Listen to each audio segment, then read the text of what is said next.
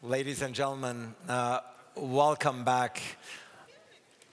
You've pretty much noticed that, unfortunately, we had to skip the very last keynote session interview that I was supposed to conduct with Ms. Damilola Ogunbiyi, who's the special representative of the UN Secretary General and the CEO for Sustainable Energy for All, but she was going to join us virtually, and as is, I'm sure everyone here in this room has experienced this in one form or another throughout the last 2-3 years. When it's virtual, unfortunately, sometimes things don't function as they were scheduled or planned. So unfortunately, we had to drop it for technical reasons, but nonetheless, that doesn't prevent us from moving along in the program, and we are in the final stretches. And as a matter of fact, this is the very final panel of the EIB Group Forum. And to conclude the forum,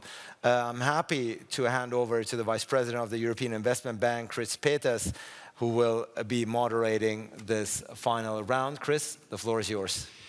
Thank you very much, ladies and gentlemen. This is the last session, most important one of 2 days, of course. Not because the theme, because make Europe stronger is a very important debate, but we have now 2 very important guests. First of all, Christian Danielsson is State Secretary from Sweden, and you know Sweden have for the moment the presidency of the European Union, and we have also Johan van Overtveld, who is chair of the Budget Committee in the European Parliament, but also, of course, member of the European Parliament. And he was not so long ago a colleague of mine because he was Minister of Finance in the government of Belgium. There's very important guests with a very important issue. You know that poly crisis, it was mentioned by my colleagues several times, of course, energy crisis, climate crisis, and so on. We have also the Inflation Reduction Act from the United States. And of course now the main issue is how we can make our companies more competitiveness and more competitive with the European, the United States and a lot of other companies outside of Europe. Now, that is of course a very important discussion. Discussion is still going on, and if you agree, because we have only 25 minutes, that is a short time. I ask more time, but some people must leave and catch their airplane, and it's not. I will not be responsible that you cannot catch your airplane. Now, saying this, I'll be very short, and I hope also you.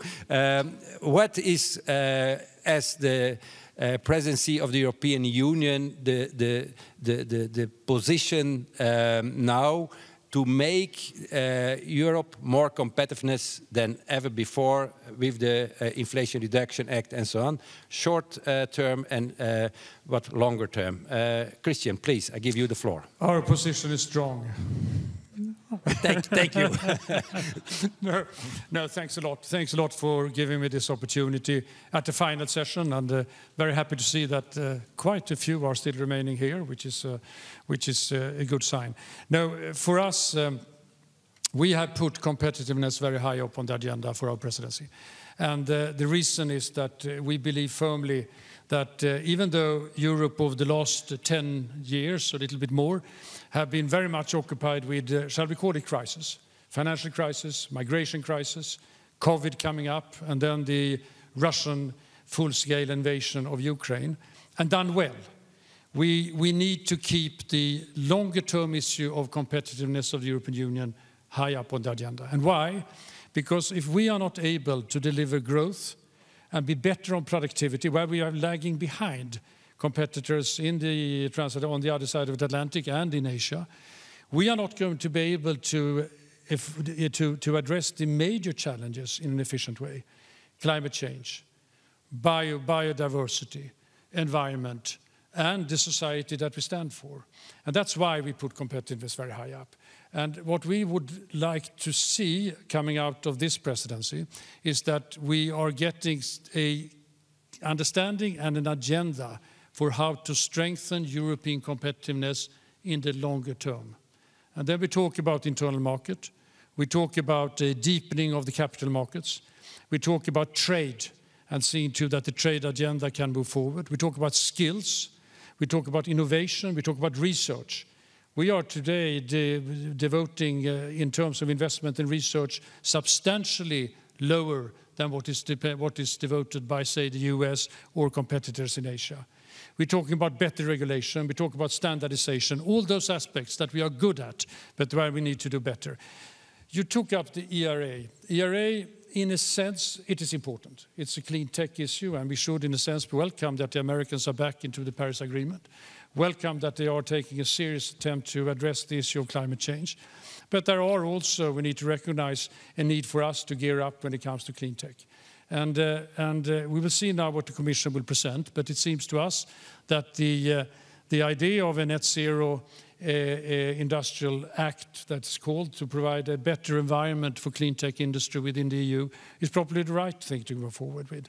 We are a bit more skeptical when it comes to issues relating to state aid.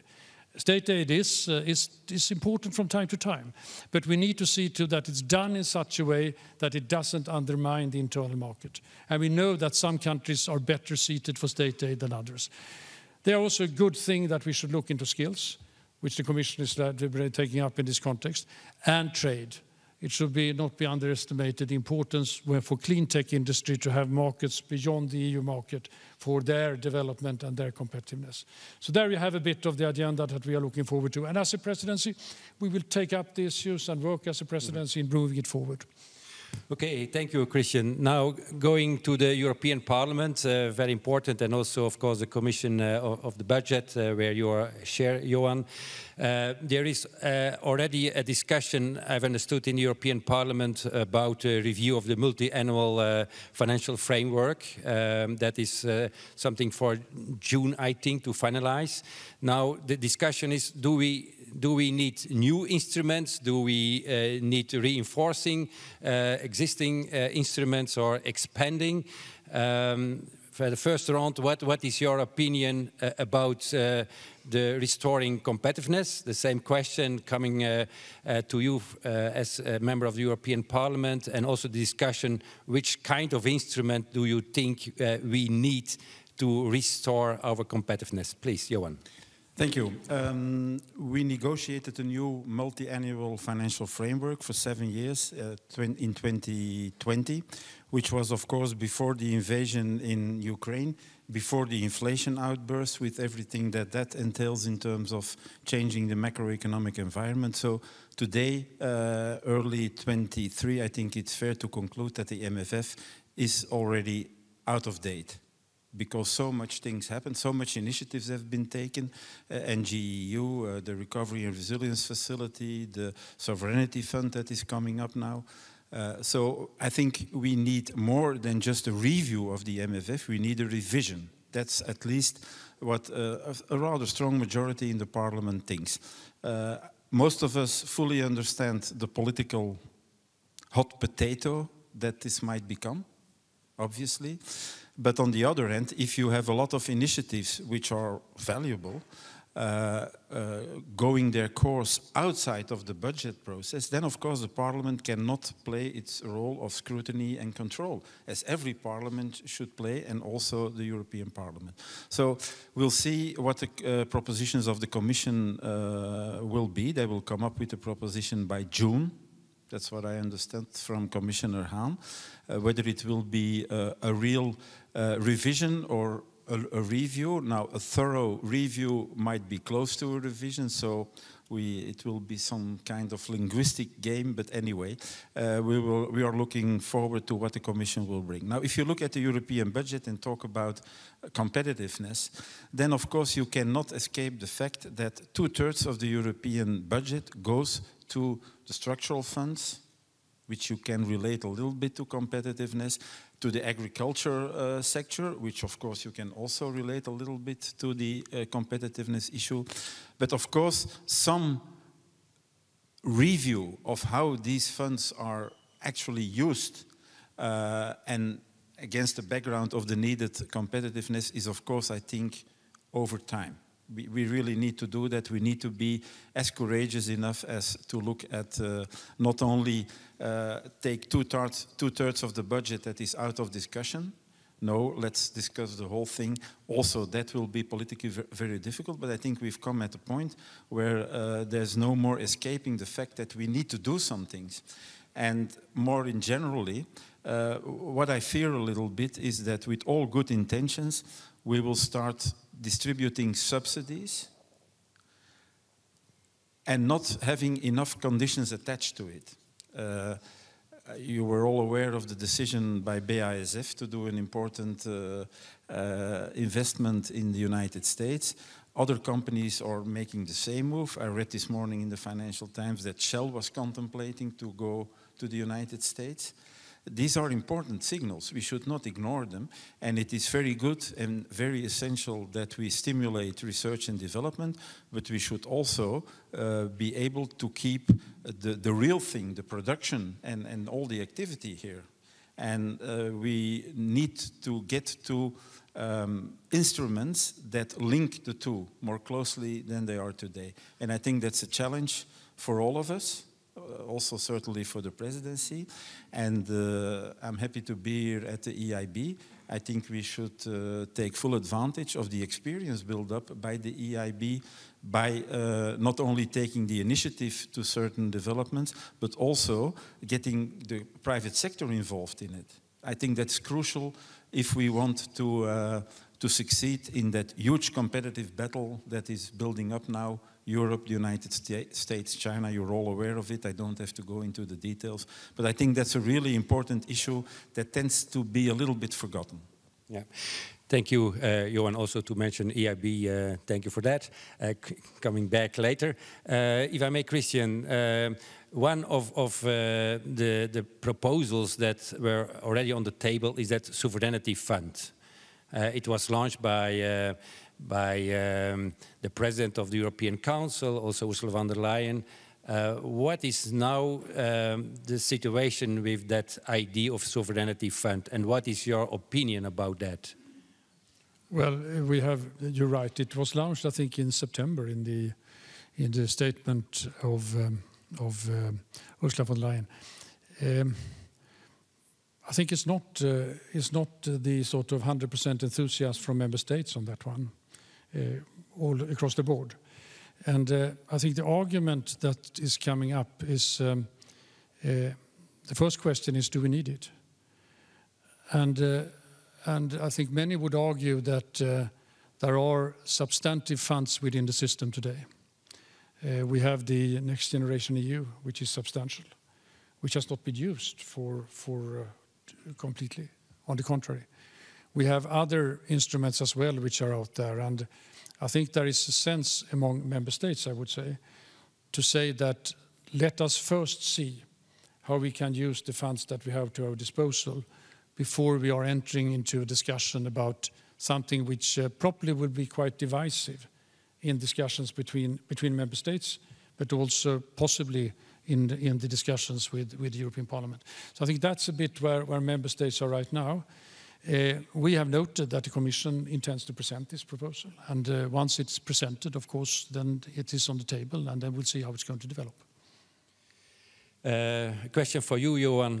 There was already a discussion in the European Parliament when I've been well informed, and most of the cases that is the case, but you never know, that this resolution was also about the sovereignty fund, and I was informed that you vote against that. That's correct? That's correct, yes. Okay, thank you. I still stand by that.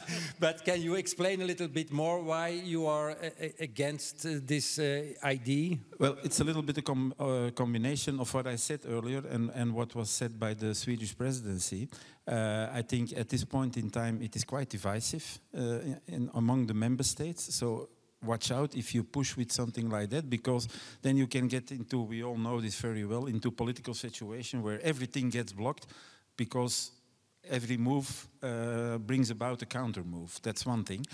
But for me, the basic thing from what I know about it now is, it's just to jump to the conclusion, and let me then explain if you want in 2 minutes. It's too dirigist. And I think it's not by coincidence that it is mostly coming out of the brain trust of Commissioner Breton. It is very much focused on, we will choose, we will decide, we will choose the projects and the directions in which we have to go. And of course, the state, whether it's at the national level or the European level, has a role to play there.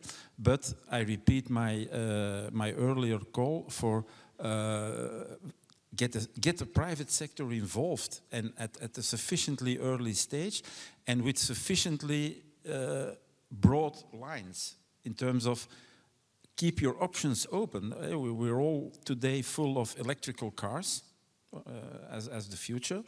When I talk to scientists, I get a little bit of an uneasy feeling. Aren't we putting too much of our eggs in this one basket? I have nothing against electric cars, far from it. They are certainly part of the future. But there are other things that also should get their chance to be further developed. And that's why I'm a little bit resistant, to put it politely, vis-à-vis initiatives that are too dirigiste, to use the French word. And that was basically, my dear colleague, or former colleague, why I voted against it. Okay, that's very clear. If I may ask you another question, and then I shall come to you. What can be, in your opinion, the role of the EIB group in this discussion about competitiveness and so on? Do you have there some ideas for us, or ideas to court? Well, I think you already have that role, and you are playing that role. We have seen in the country where I come from how EIB has been instrumental in order to get investments going in areas such as mega battery factories, or for that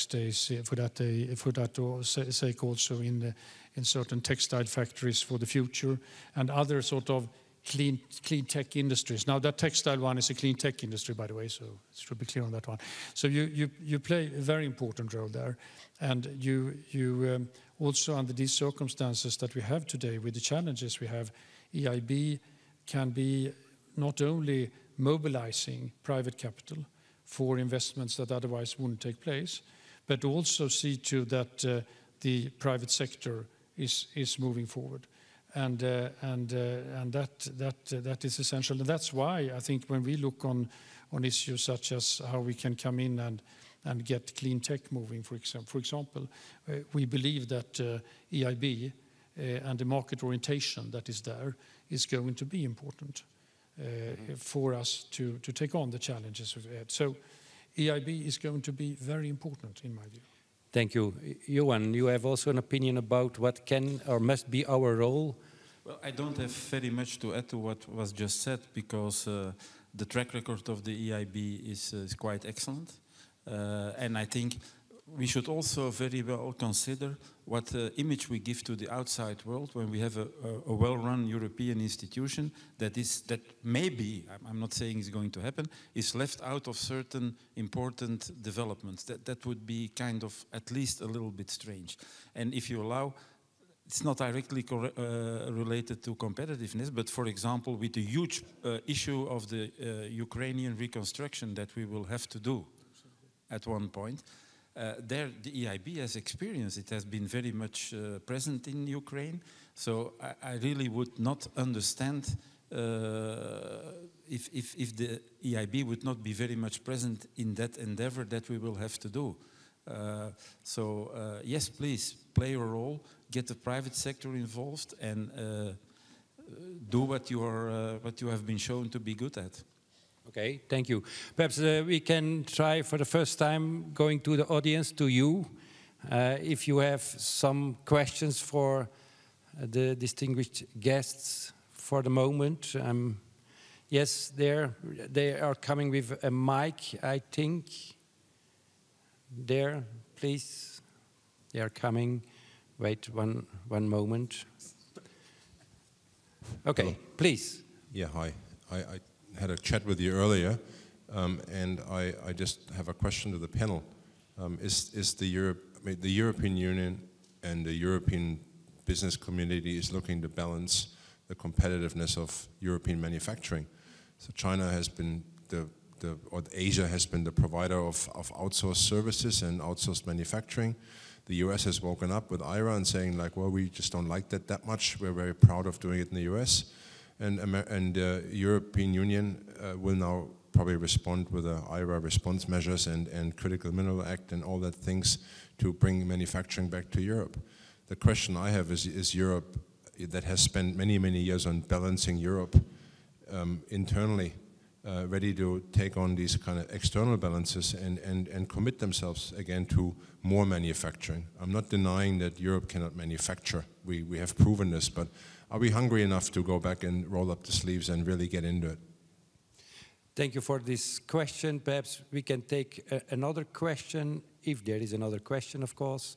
I have a lot of questions, but please, here in the front.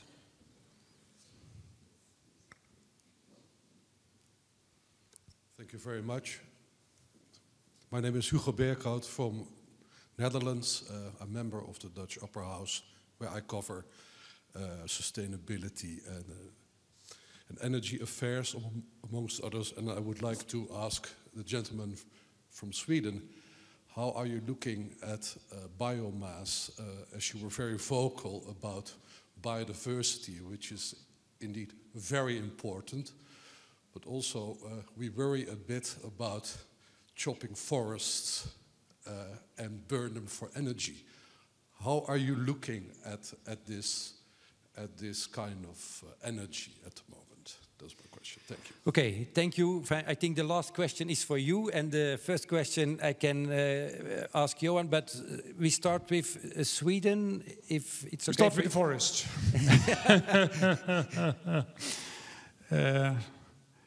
28 million hectares. That's the forest in Sweden. We have been doing forestry since in a serious way over the last 100 years. I can assure you that we are very keen to look after the forest that we have. It's in our genes. Now, when it comes to biomass, this has become a very important part of our heating system. It is dominant when it comes to our central heating. Now, there is a misunderstanding. We are not burning trees. We are burning what remains of the tree when all the rest have been used for building houses, for making furniture, for making paper, according to what is called the cascade principle. So the choice would have been to let that stay in the forest or to use it as biomass for heating. We have taken the choice that is used for biomass for heating. And that has been essential, given the fact that here is a circular structure. We are planting more trees every year than the ones that we are cutting. And those trees are growing, and they are the ones that then are absorbing CO2. That's the way that we are addressing the Paris Protocol. That's the way that we are moving towards a fossil-free society. And that's why the whole issue of biomass is so essential for us, and we hope that there is an understanding within the rest of the collective of member states of this particular importance. Thank you, Christian. For the other question, Johan, you can answer.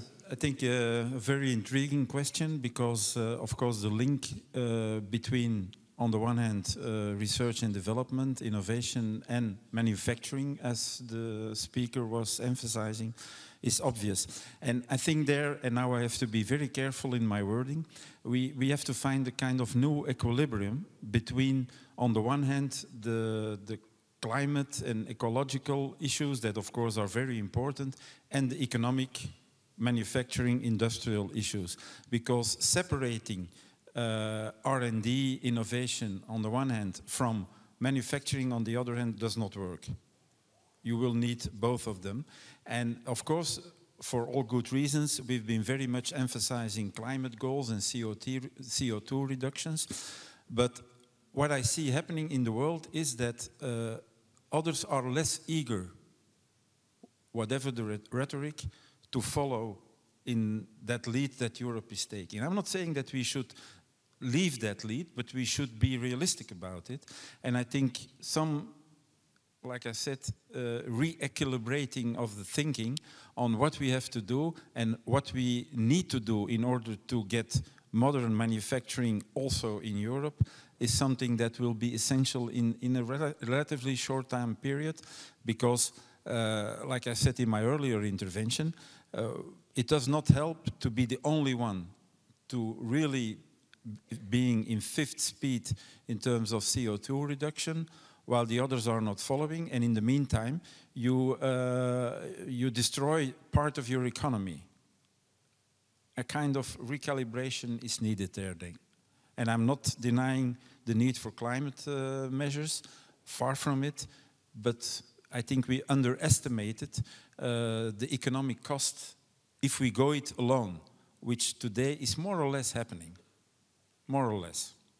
Thank you. Johan. You want to add something about that question and the reaction? Maybe just to say that manufacturing clearly is important, but what is also important is that we go into these new areas. Artificial intelligence, data is going to be essential for the future and the whole digital economy. And that's why the issue of competitiveness in the broad sense, as I described, is so essential. We must see to it that our regulations, which are important for regulating issues that are essential for us, are done in such a way that we also can see a development of those particular areas together with manufacturing. Okay, thank you. I think we have time for one or two last questions. Please. Yeah, you are well known because you have asked questions yesterday and today. This very active. Yeah, fine. That I don't know, but we can examine that. But please. Thank you. Thank you. I have a challenging question. I would like to ask the three gentlemen actually, if I may. What do you think is wrong with the European growth model, and what do you think we can fix in the next years, not just through politics and carrots, but also through the sticks that the EU institutions have?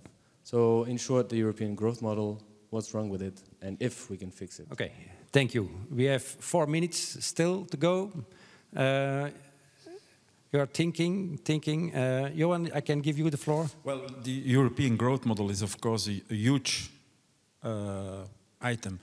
One of the first things I will think about, and my former colleague will certainly immediately recognize it, we need to get to more employment. The employment rate in Europe should be higher, practically across the board. That has to do with labor cost, that has to do with the investment climate, that has to do with the social security system. Another thing that the European growth model should certainly more emphasize is, again, like I already said, the importance of the private investment climate, where Europe has an important role to play. First of all, the single market, that companies can look at Europe as a whole when they are deciding upon investments. And I think there's a huge task for the present generation of European decision makers, that we keep the young European market intact. That has a lot of consequences for state aid rules and other things.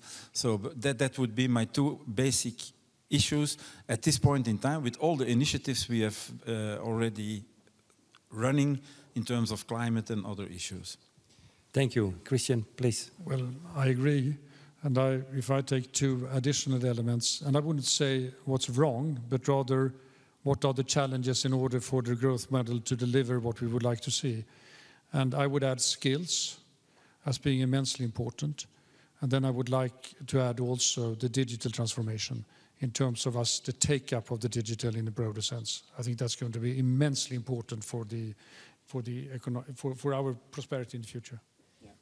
Unfortunately, time is running, and we have still 2 minutes to go. When there are no other questions for the moment, I think what we have learned with this debate is competitiveness is on the agenda not only of the Swedish presidency but also in the European Parliament. That I've understood that this sovereignty fund is not yet decided, and there will be a lot of discussions not only in the European Council but also in the European Parliament before having this kind of fund, that for sure. I'm very pleased, of course, that the two guests underlined the importance of the EIB, and we shall play our role, of course, in the future to make the competitiveness of the companies in Europe better than ever before, with the support of the European Parliament and, of course, of the presidency. And now I think that I can thank the two panelists for being here and for this debate. I can thank you, of course, to be here to the end of this forum, but it's not to me to close the forum. That is someone else. I give back the floor to the speaker, please, and thank you for your attention.